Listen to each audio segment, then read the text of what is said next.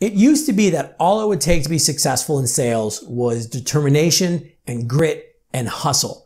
And while those aren't bad things, they're not enough if you want to find success in today's technology-soaked sales world. Now, one of the things that will definitely help isn't usually associated with sales, and that's creativity. So let's get into it on DTV.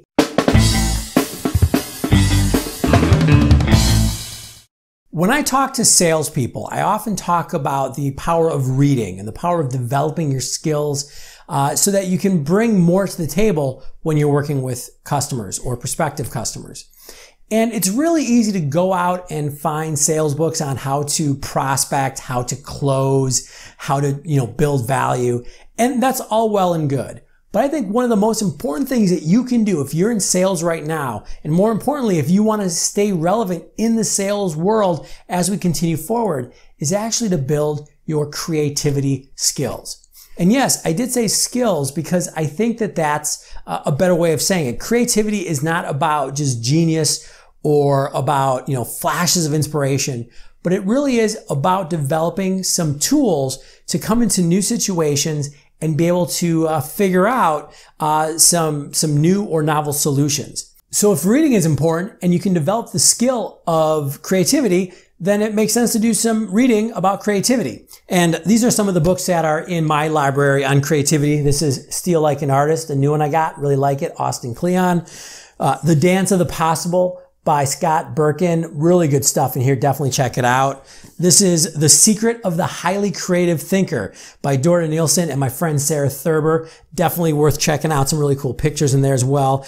Creativity is another one. I'm not going to try to say Mahali's name. I think it's Mahali because that's a lot. But really a great book worth checking out. I'll leave all the information down in the description below. These are all books that will help you develop the skill of creativity. And again, I think this is going to be a really important skill as we go forward in the sales world. And I think there's a couple major reasons why. The first reason I think it's important for you to develop your creativity and other human-centric skills is that machines are getting better and better at being machines. And machines are very good at routine tasks. And at least the old school way of selling was very routine. That's why hustle was important. And if you think that your value as a salesperson is your ability to just dial a phone, friend, you are going to lose. As the tech stack gets more and more robust and it gets more and more, they can just do cool things with technology these days. You're not going to be able to compete with an AI and an auto dialer. So you have to find out something else that you can bring to the table. And what can you bring to the table? You can help your prospects and customers use the information that they already have access to. Selling used to be about providing information. It used to be about giving them the data, the facts, and the figures. But your prospects and customers can get that with a Google search. They have all that they need.